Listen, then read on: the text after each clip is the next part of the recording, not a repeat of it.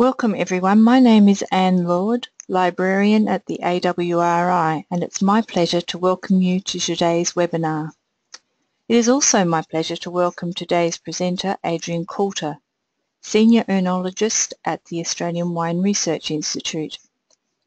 In this webinar, Adrian will discuss the causes of stuck fermentations, the best ways to manage fermentations, tools to monitor fermentation performance, and procedures to restart stuck fermentations. Before I hand over to Adrian to get us started, a couple of quick notes on what to expect for those that are new to AWRI webinars. The format for today is a short presentation followed by a Q&A. The webinar is being recorded and will be available to view via the AWRI website. It's important to remember that webinars are interactive and that there are a number of ways to get involved. To ask a question, please type in the questions into the questions section of your control panel in the bottom right-hand corner of your screen. For those of you with access to a microphone, there is also the option of speaking directly with our presenter by clicking the Raise Hand button. This is located in the top left section of your control panel. Please feel free to send through questions at any time, and once we get to the Q&A, I will get as many questions through to Adrian as possible. Finally, if you would like to get involved through Twitter, please use the Twitter handle @the_AWRI. Okay, that's enough from me for now, and I'm going to hand over to Adrian to tell us more about today's topic.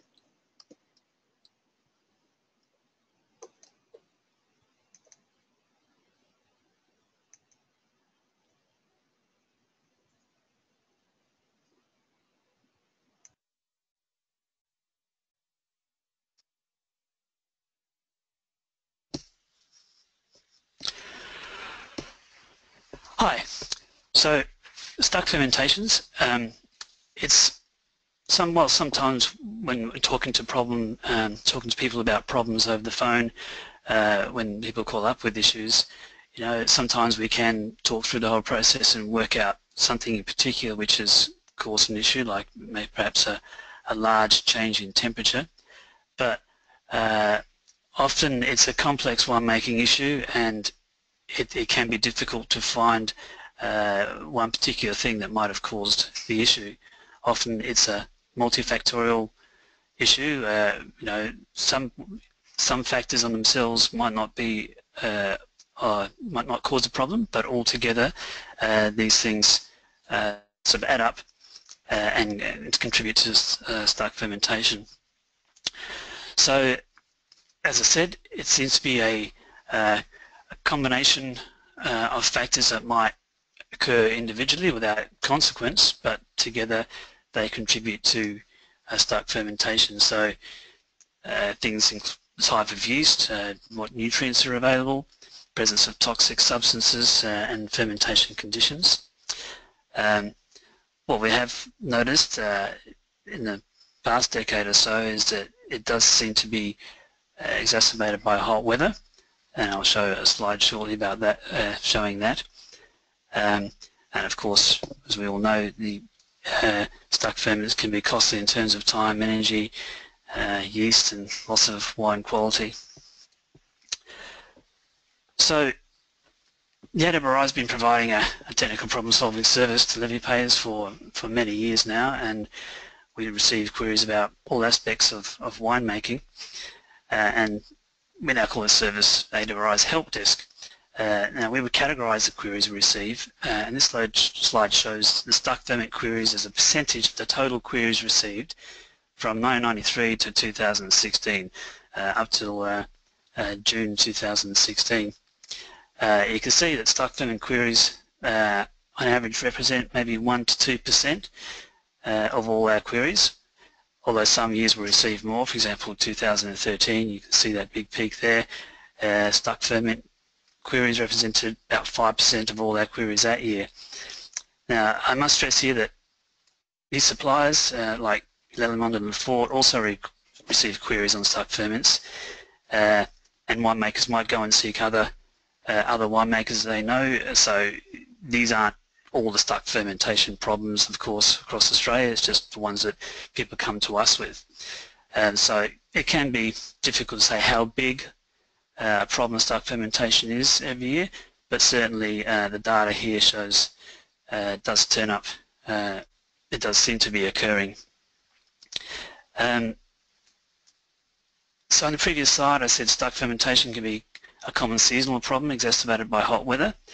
And if we look at these since 2008, and we look at 2008, 2013, 2016, those red ones there where we had the most queries, those were years where we had heat waves around the country,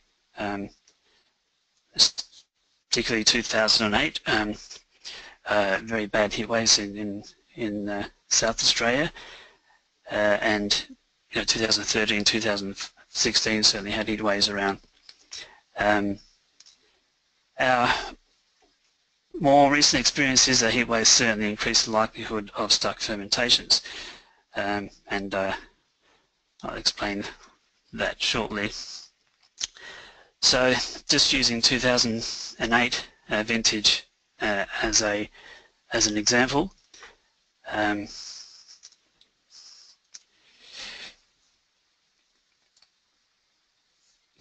sorry, just technical difficulties here. So yeah, 2008 is a good example of what can happen in hot years, and this slide summarises that. So the main factors, high biomass obviously leads to high alcohol. High alcohol I'll talk about a lot during this talk afterwards, but alcohol certainly is one of the big factors in stuck fermentations. High temperature, not just of the ferment itself, but high temperature of the fruit and encouragement of microbial growth. Capacity of winery cooling systems to cool down the hot fruit as it comes in, and fermentation temperature. And of course, yeast bacteria interactions and high volatile acidity, and possibly residual agrochemicals as inhibitory substances. So just to give you an idea, in 2008 we had several stuck ferments with very high VAs, and this slide shows the results of a typical high VA stuck ferment. So the VA is almost 2 grams per litre, which is certainly going to inhibit fermentation. At pH 3.8 is quite high and encourages the growth of non-Saccharomyces yeast, lactobacillus bacteria, Acetobacteria bacteria. And apart from being volatile, many of those high VA wines also exhibited mousy off flavour. So, main risk factors, a choice of yeast. So obviously a low alcohol fermenting yeast isn't going to be good, in hot weather when you've got high sugar. Starter culture is very important, and we've been talking about that for many years, like preparing a strong starter culture. Inoculation techniques, temperature differences between the yeast inoculant and the actual juice. Temperature stress, changes in temperature or high temperature or too low a temperature. Vigour and sedimentation. There's nutrient deficiencies. First one, of course, is yeast assimilable nitrogen, and consequences of too little and sometimes too much of that.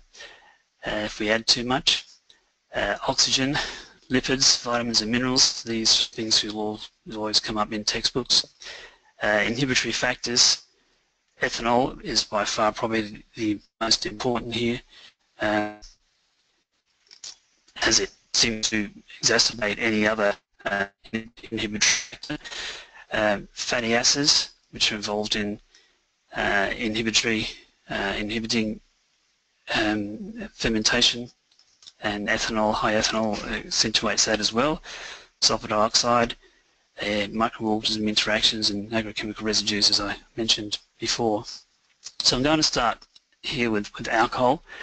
All alcohols are toxic to varying degrees, and you can see here in the effects of alcohol in human beings. This person certainly isn't performing well after drinking a whole lot. But yeast is the same, and although Saccharomyces shows considerable ethanol tolerance, ethanol still becomes toxic when its concentration becomes too high. But ethanol still becomes disrupting to yeast metabolism even at lower concentrations. So ethanol is the most important inhibitory factor for Saccharomyces.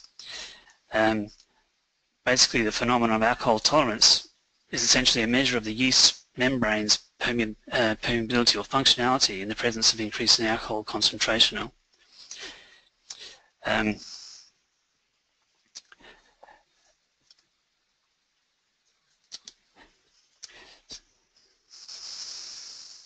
So ethanol inhibits the transport into the cell of many nutrients and substances such as glucose, ammonium and amino acids. Many of the transport systems in yeast are proton imports, coupling the uptake of amino acid molecule, for example, to that of a hydrogen ion. So to take in the nutrients, it takes in a hydrogen ion at the same time. Now, because ethanol makes the cell membrane more permeable, the rate of this proton or passive proton flux into the yeast, so not through the symports but just passively going through the membrane to the yeast cell, is increased. So the yeast cell accumulates hydrogen ions which it finds hard to get rid of. So it gets a whole lot of these hydrogen ions in the cell and it has to shunt them out, and it uses a whole lot of ATP to do that, so it's a lot of energy. So basically the cell has to stop the proton symport nutrient transport system because too many protons are leaking into the cell through the membrane. So that basically means it stopped taking in nutrients, which obviously is going to have negative effects. So ethanol also increases toxicity of other compounds, such as the medium chain length fatty acids, the C6, C8, C9 fatty acids, and there are many other factors that are synergistic with alcohol, including pH, temperature, acetic acid, sugar. As I mentioned, high alcohol just makes everything else that might be moderately toxic even more toxic. The fact that ethanol increases toxicity of other compounds pretty well explains why these compounds might not be problematic early in fermentation, but might be problematic when the fermentation comes to later stages. So, this slide just sort of giving an example that ethanol tolerance is strain dependent. So I won't spend time there, just to show that you certainly some strains can handle a lot higher alcohol than other strains. So something else that's been sort of exacerbating stuck ferments and alcohol is so toxic to yeast when it becomes high concentrations is that the mean alcohol concentration in wines, particularly red wines showing here in this slide, has been increasing over the past 20 years. So as a general trend upwards there, it's probably seems to have leveled out now around about maybe 14%, but back in the early 80s or mid 80s it was 12.5%, and sometimes we wonder whether that has had an effect and increased possibly the incidence of stuck fermentations. So just while we're on yeast variability, and I mentioned about 2008 we had a lot of wines with high acetic acids. You can see the yeast in this slide, you can see that they also vary in their tolerance to acetic acid. But you can see that from this graph that fermentation rate, which is on the y-axis, decreases with increasing concentration of acetic acid on the x-axis. So while there's variability, it's certainly a high acetic acid slows down fermentation.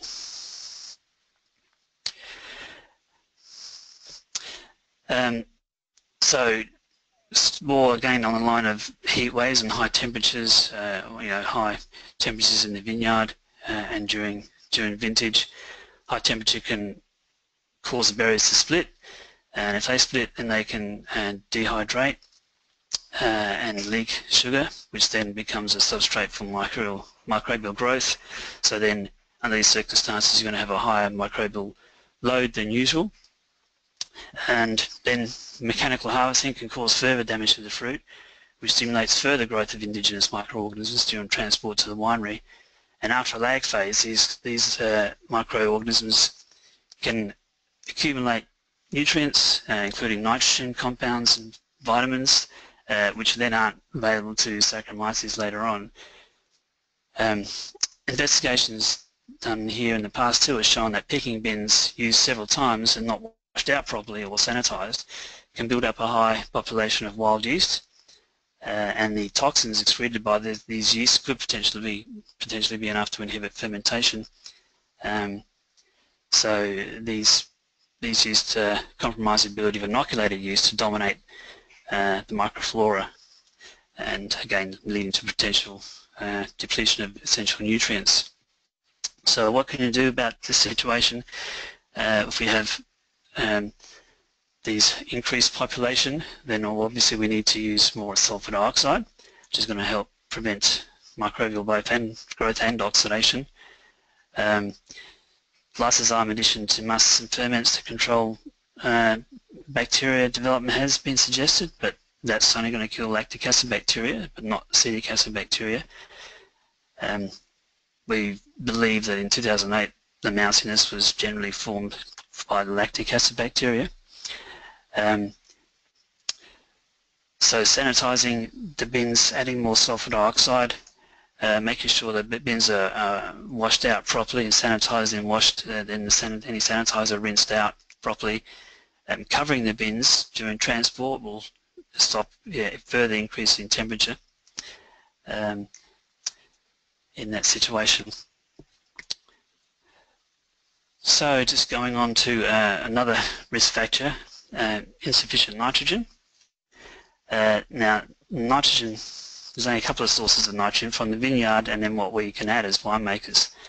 And nitrogen accumulation in the berry can be influenced by a number of factors which we've got listed here, but really what I'm trying to get at here is that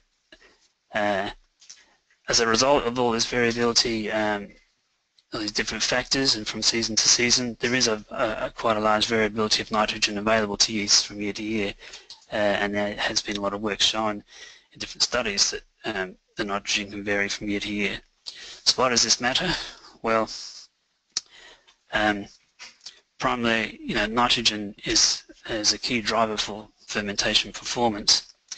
YAN is the usable nitrogen fraction of the total nitrogen present, so that's what the yeasts are going to mostly go for. Both cell growth and fermentation rate are related to the initial YAN concentration, and there's a direct relationship between fermentation rate and the amount of nitrogen utilized by the yeast.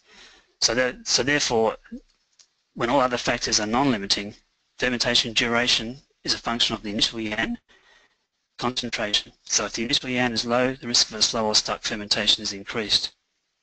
So this slide shows a Chardonnay juice that was supplemented with a couple of different rates of YAN. So whilst too little YAN can lead to sluggish fermentation, so that's the green, the 160 milligrams per litre of nitrogen. Too much can be detrimental as well. So this work they looked at sensory profiles as well, and the wine that was most preferred by the sensory panel was the one that had the 320 YAN, so that was a more fruity wine. Too much YAN resulted in more solvency characters, so esters, particularly ethyl acetate, were produced. So generally we want somewhere in the middle. The 320 in this particular case is desirable. So management of nitrogen can be complex because we don't just have to consider the rate of fermentation, but also the effects on flavour. Lack of YAN can also lead to hydrogen sulfide production during fermentation. So DAP generally we routinely add and to reduce this, so we don't get as much H2S. But here with more initial YAN, you find that you get the onset of H2S production is decreased, so it becomes later, but then you get less produced. So H2S production is delayed and the amount produced is less when you have with increasing initial YAN concentration. So in summary, that higher YAN DAP delays the onset of H2S and lowers the amount produced. So what are the recommended levels? Well, nitrogen demands here, you can see the range from 330 to 470 would be the maximum of yeast. Minimum would be around about 150 for whites and 100 for reds. For flavour optimum profile, whites 250 to 350, reds maybe 250. And just while I'm talking about YAN, and I've been talking about different yeast strains, in the 2013 vintage, where we also had a lot of stuck ferment queries, we had discussions with representatives of Lallemand, and they found, because they've got a whole lot of data on who they sold yeast and which the yeast strains, they found that there were more ferments, more stuck ferments for wineries that used high nitrogen demand yeast. So you really need to know the nitrogen demand of the yeast that you're using and test for YAN so that you're getting the yeast are getting the amount they need. So a high nitrogen demand yeast could use twice as much YAN than a lower nitrogen demand yeast. So this is, and Lallemand certainly thought in 2013, the strain of yeast and the nitrogen demand of the yeast was a significant factor. So temperature, I'm not talking about the vineyard temperature now, I'm talking about fermentation temperature. Fermentation itself produces a lot of heat, so the fermentation of sugar to produce CO2, it produces energy, some of that's used to produce ATP, but theoretically, if you calculate the amounts, the calculations show that temperature, if all that heat stayed there, the temperature could go from 20 degrees at the start of fermentation up to 45 degrees. So it's a lot of energy released, and we know this because we have to cool fermentations. So the way it presents in this slide shows that fermentation speed increases as the temperature rises, but then the fermentation is also increasingly limited. So the influence in temperature, SO on the y-axis is initial sugar concentration. At 25 degrees the fermentation is slower, but it actually completes. Whereas at 30 degrees and especially 35 degrees, fermentation is more rapid, but it stops fermenting sugar at lower concentrations, so it stops at concentrations S1 and S2 on the y-axis, which are below the sugar that was used up by at 25 degrees. So to recapitulate, an increase in temperature accelerates the fermentation, but also adversely affects its limit. And the increased temperature also increases the toxicity of ethanol too. So yeast are particularly sensitive in their growth phase, and it's sensitive to temperature shock. So we want to have the juice warm up to the temperature of the yeast once after it's been rehydrated, and so we don't want it more than 5 degrees. So 15 to 18 degrees, or probably closer to 18, would be ideal to minimise the yeast growth lag phase. Don't commence cooling until 10% of the sugar is fermented, to avoid too much of a shock there. Wait until they build up their cell numbers. Avoid excessive temperatures, so greater than 30 degrees really becomes an issue. The yeast becomes stressed, their viability is decreased, they produce more VA, and stuck fermentation is more likely. Excessive cooling or heating through exchanges, certainly we believe that has been a cause sometimes where people have cooled something down from 30 down to 20. That's a much too big a jump, and that will really shock the yeast and they'll just settle to the bottom, and once they're on the bottom of the tank they're not going to ferment. So keep cooling within 5 degree range. Sometimes we think overheating of the yeast in the cap might be an issue because that could be 10 degrees higher in the cap, the temperature, than the body of the wine. Another risk factor is turbidity.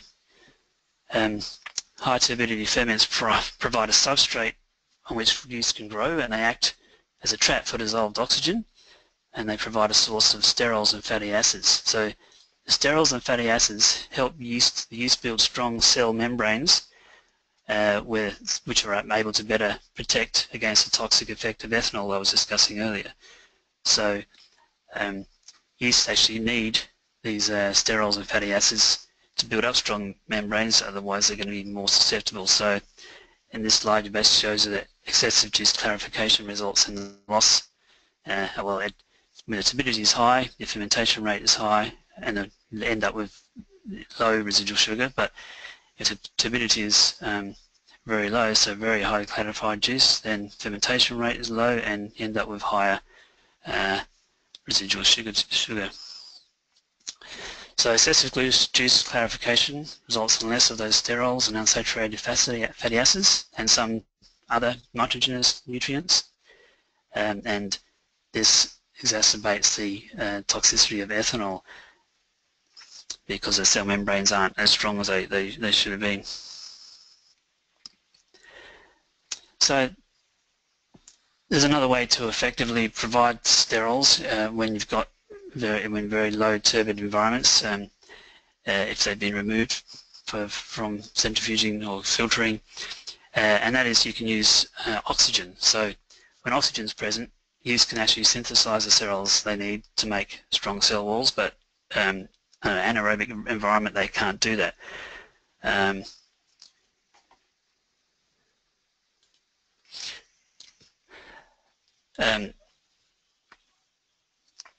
So if the wine's highly protected during the crushing, like lots of gas protection, then the oxygen can be low or can be assumed through oxidation, and oxygen exposure during fermentation can vary.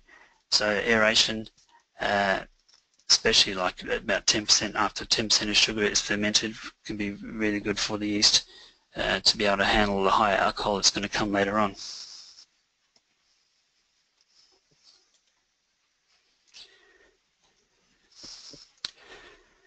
So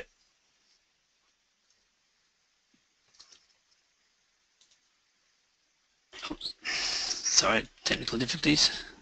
Just trying to get this window out of my way. So fermentation response to oxygen. Oxygen stimulates the biomass formation and the fermentation rate. So you can see here what they've done is that they've added some oxygen when 20% of the sugar's been consumed, so that's the 80% there, and then when 40% of sugar is consumed, and so on. So the orange line at the bottom is no addition of oxygen. You can see with the earlier the oxygen's added, the quicker the fermentation goes to completion. So fermentation takes much longer when oxygen was added later. Yeast are they're very stimulated by oxygen, and even after fermentation, if you've got a little bit of sugar left and you've got wines in a barrel that might seem okay, then you rack them into tank. That exposure to oxygen can kick them off, and then they can ferment that last bit of sugar that's there. When that becomes even more of a problem if that yeast happens to be Saccharomyces, Brettanomyces, sorry. So whilst oxygen is really good to add nitrogen, some studies here show from this graph of adding oxygen or nitrogen or both together. So fermentation graph here, the rate and the time. When oxygen was added, 5 milligrams per litre, the fermentation finished earlier, just like the previous slide. When DAP was added, it had a bit of an increase in fermentation rate and finished earlier. But when DAP and oxygen were added together, the response of the ferment to both those together was even more. So fermentation rate increased and great more than just either of them on their own, and finished earlier. So adding DAP and oxygen maybe a third of the way through fermentation these days is what we recommend. Very beneficial to get the ferment through. So just talk a little bit about flocculation. If the yeast start to settle out, then they're not going to be involved in fermentation, and CO2 keeps them in suspension, but if they start to flocculate, then you can get left with residual sugar. So physical stirring can help prevent sedimentation and help prevent stuck ferments sometimes when they start slowing down towards the end. If you've got a high bone mass, then it's probably good to avoid flocculating strains in those cases. Just showing here that agitation increased and the fermentation when there was either the low amount of acetic acid or some 0.5, and even when there was a higher amount, the impact of agitated, which is the dotted line, is to increase decrease the fermentation time. So when it's not agitated, it's taking much longer, and rate is slower, fermentation rate is slower. But when you agitate, even with 1.3 grams of acetic acid, which could become inhibitory, especially if there's some other factors present as well, in this case we're able to get the fermentation keep going. So strategies to ensure the complete fermentation, minimising indigenous yeast. Particularly in hot weather, those wild yeast are going to use up nutrients before Saccharomyces are going to get there before this inoculation. So try to minimise those. Transport distance, time and temperature. If possible, don't leave bins out in the sun.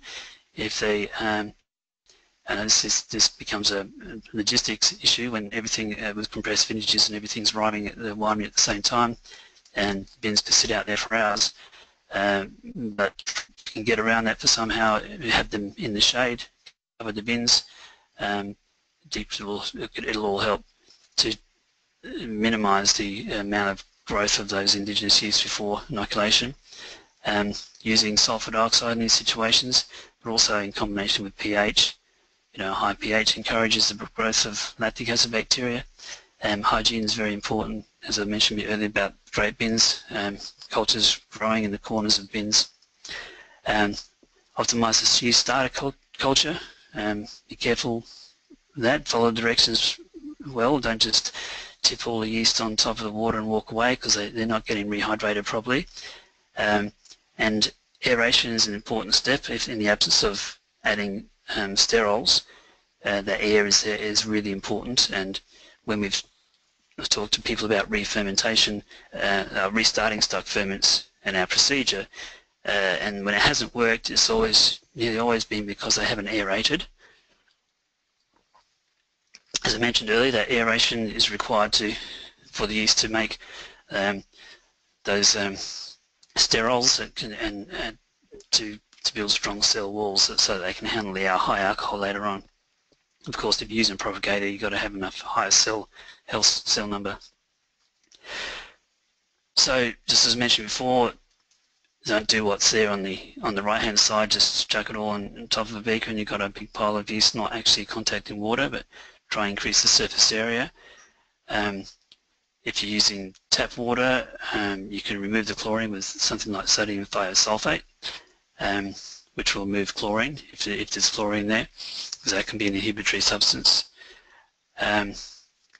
So we're probably all familiar with this procedure, but it is important to get the yeast down to a temperature similar to the juice temperature it's going to go into in an appropriate time frame, and not having it sit there too long. So you can add just some of the juice back into the yeast to help that cooling down of the yeast culture. Sometimes even pour it from bucket to bucket to aerate it if it's taking longer. So if a ferment stops with less than 10 grams of sugar and the alcohol is reasonably low, then you could use fresh yeast sediments from an active ferment, or you can use a starter culture and grape juice with a recommended yeast, and that will probably work because it's not too harsh conditions, less than 12% alcohol. But above that, generally you're going to need to use a rescue culture prepared by stepwise acclimatization, and because this procedure helps build tolerance to the toxic substance. So we find this works pretty well in this situation by slowly acclimatizing the yeast to the harsh conditions.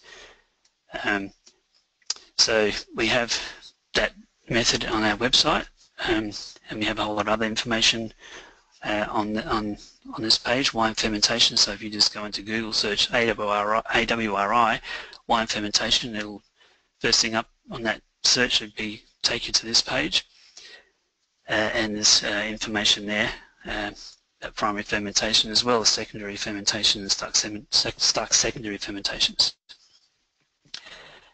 I was going to give a couple of examples here, but I think we're sort of running out of time.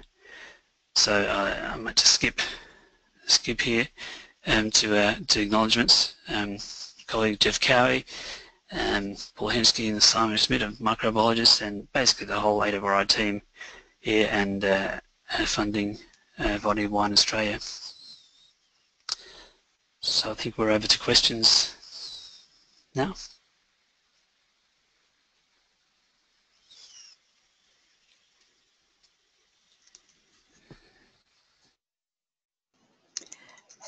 Just as a reminder, to ask a question, please type into the question section of your control panel in the bottom right-hand corner of your screen.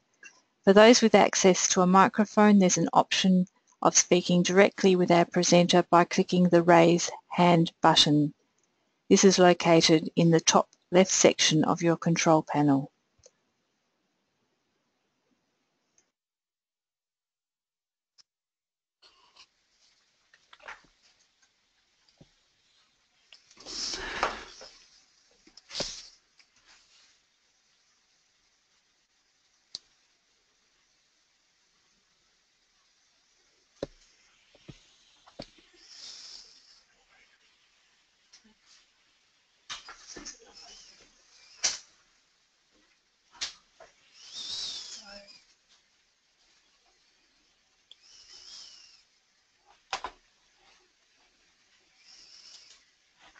Ah.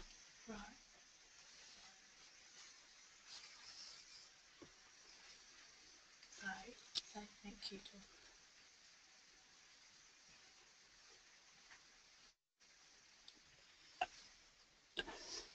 Let's see what the question is. What do I do? There. Yeah, 2 other critical factors from this year. I can't see anything more though. I'll send the rest.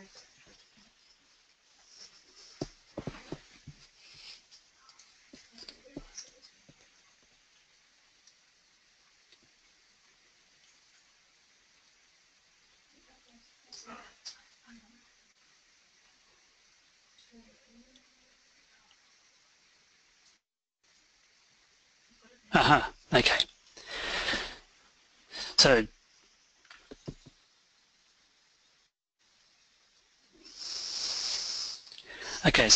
Jason Amos from Lalamond is saying there are 2 other critical factors from this year. So he's saying they experienced a lot of stuck ferments from processing facilities not being able to cope with the volume of fruit fermented, pressure on cooling, and certainly we saw that in 2008, pressure on cooling systems. One winery was able to sort of foresee this and got another cooling system in before they experienced this problem, but we certainly saw that in 2008. And Jason says, secondly and most importantly, most of the stuck ferment queries this year had been diluted with water in the must. This dilutes all the substrate and greatly affects the implantation and vitality of the culture. So Jason's saying the queries that he's dealt with, the must have been diluted with water, and of course this dilutes all the other substrates and affects the vitality of the culture. We don't always know exactly what's happened there, but a lot of ferments we've seen this year were, well, a variety of things like high alcohol, temperature shock, just running out of tank space and pressing off too early, so you're losing a lot of heat before you want to. One of them was a high sulfur. Yeast produced a lot of sulfur, very high level of sulfur, which became toxic. So Jason's saying that to combat this dose rate and detoxification of ferments is very important. So yes, detoxification by adding things like yeast hulls, which hopefully will absorb some of the toxic factors, but also maybe introduce some sterols and survival factors for the yeast. So yeah, good points. Thanks, Jason.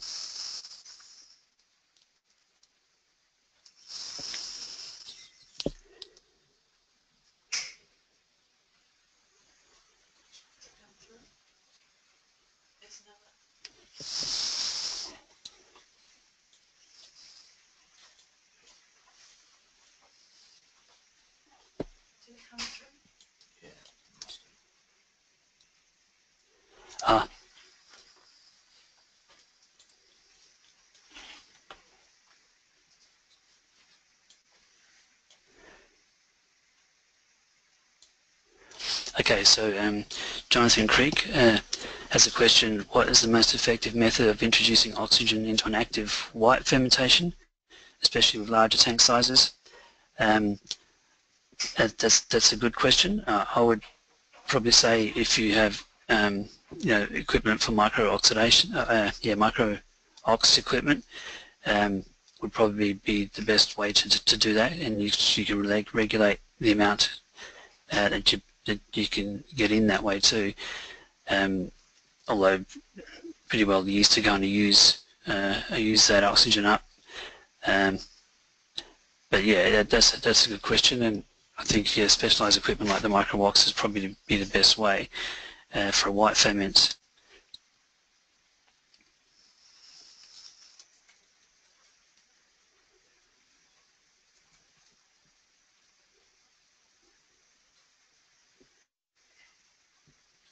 So Kirsten Greasy has a question. Thank you, Kirsten. Can you comment on the use of co-inoculation with MLF and yeast in hot years? Is it a good idea or not? Well, it's probably a best question directed to the supplier. So if you're using the yeast and bacteria from one supplier, then that's probably good because their products are probably going to be compatible. But if you use a yeast from one supplier and a bacterium from another supplier, then they may not be compatible, and you can get interactions there, inhibition of one or the other. So I think this is probably a question best asked of the supplier, as I don't really have any information or data about co-inoculation, whether it is a good idea or not in hot years, and Jason might have an idea on this.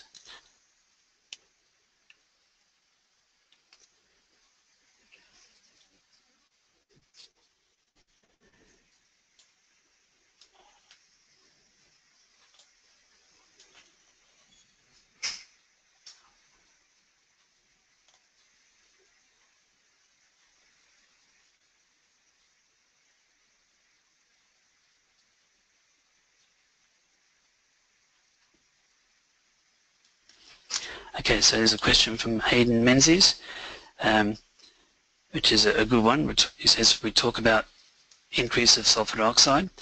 It can help, but obviously not too high to inhibit yeast growth. So what is the preferred rate to protect and still ferment to completion, do you think? Well, that's a good question, and it really depends on the pH as well, the amount of microflora present. So in 2008 there was a lot of bacteria around. So in that case, we were saying add about 70 parts of sulfur, and sure, that's a high amount, but we were saying you could sort of like add a sacrificial yeast culture first to get rid of that free SO2 before, so adding maybe 10% of the culture, then later on adding the rest of the culture. So the first bit is just basically binding up that sulfur with acetaldehyde, and then so that the sulfur dioxide isn't too high. But it's a hard one to answer, because the lower the pH, then the more toxic that sulfur is going to be to the yeast as well. And certainly we've got data showing that together sulfur and lower pH decreases the viability of the yeast. So, add pH 3.5, an average value might be 50 or 60 parts of sulfur. If it's not too bad of a heat wave year, or not too hot, but so bad that you've got masses of micro growth. In 2008, we had some juice coming in, by the way, that winemakers saying they could smell VA after they crushed. So in that case, you do have to add a lot of sulfur to knock them out, otherwise you end up with those mousy wines. But as I say, if you add the sulfur, then you end up with a high free. You can knock that back by using sacrificial yeast culture.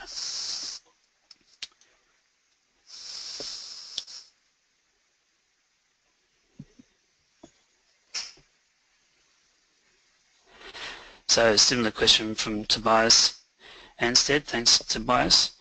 And as agrees, as obviously depend on pH, temperature, etc.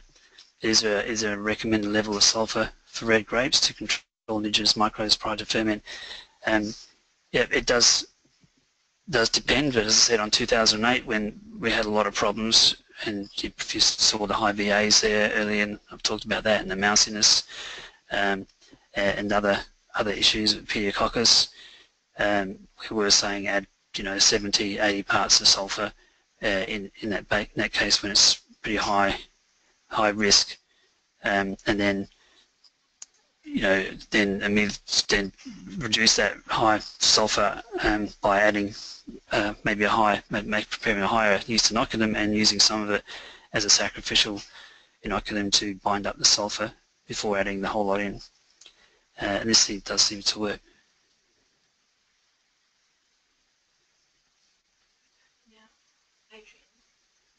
But without heat waves, I would say probably add 50 parts of sulfur, 40 to 50 parts if the fruit it doesn't look damaged, because as long as you've got good yeast culture and the temperature there's no temperature shock when you add the yeast, then Saccharomyces will dominate fairly early on. So you don't need as much sulfur, but in the heat wave periods when there's a lot of microflora, you've got to knock them out because they're just using up nutrients, and it'll take a long time before Saccharomyces can dominate. Jason Amos sent a message saying, could you repeat whatever it was that you asked, that Kirsten previously asked? All right. So to Jason, Kirsten was saying, can we comment on use of co-inoculation with MLF bacteria and yeast in hot years? Is it a good idea or not? As I was saying, it's probably best to ask the manufacturers about that. You've probably had more calls about that than we have.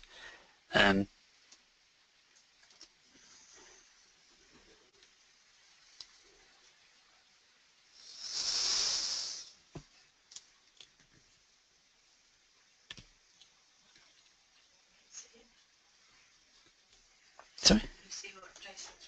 Oh,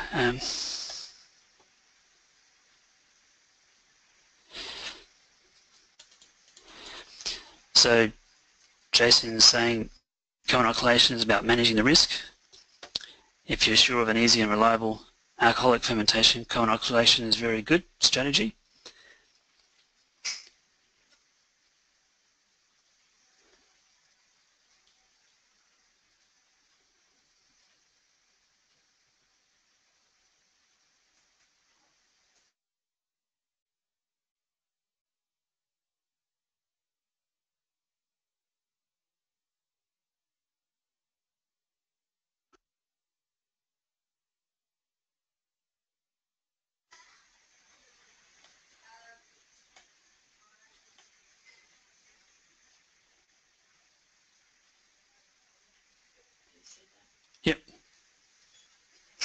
So Jason's saying if we are concerned about with the alcoholic fermentation pressure with stuck ferments, then co-inoculation is not advisable, as we don't want the mallow to finish before the completion of alcoholic fermentation.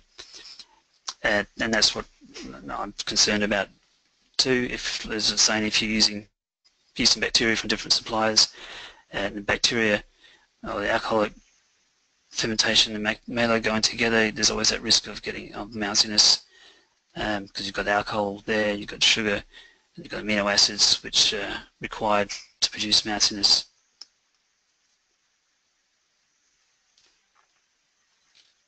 So Jason's saying if you add a lot of water to dilute the sugar must, then alcoholic fermentation will struggle. Co-inoculation is not advisable.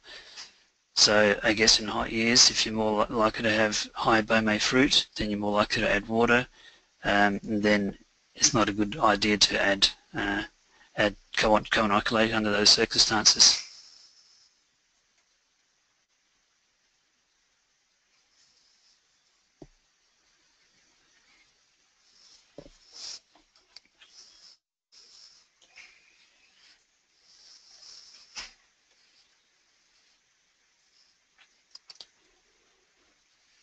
So as Jason says, it all comes back to risk management.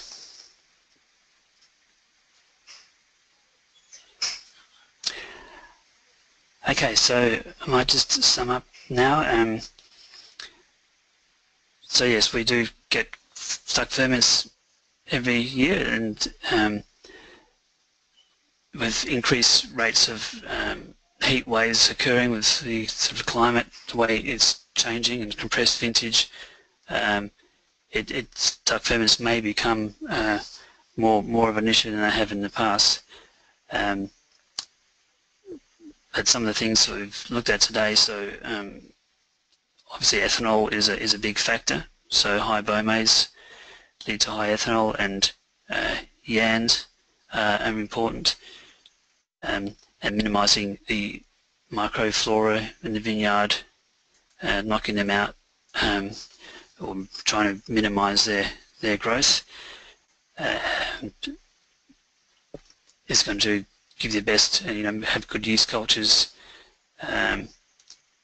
Follow ferments, so you can see if by preferably using graphs, so you can see early on with something slowing down, because then you can do something about it.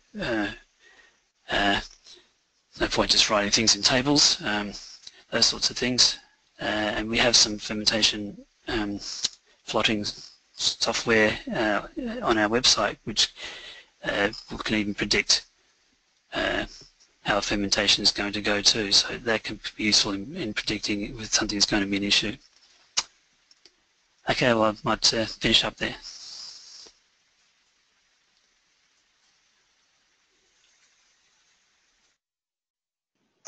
Thank you, Adrian, for presenting today, and thank you to everyone who attended and took part in today's session. For attendees, you will receive a follow-up email with a link to this recording and a link to a survey.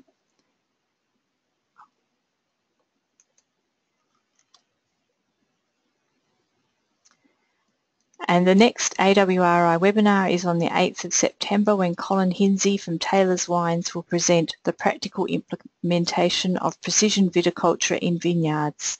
If you would like to register for this webinar, please visit the AWRI website.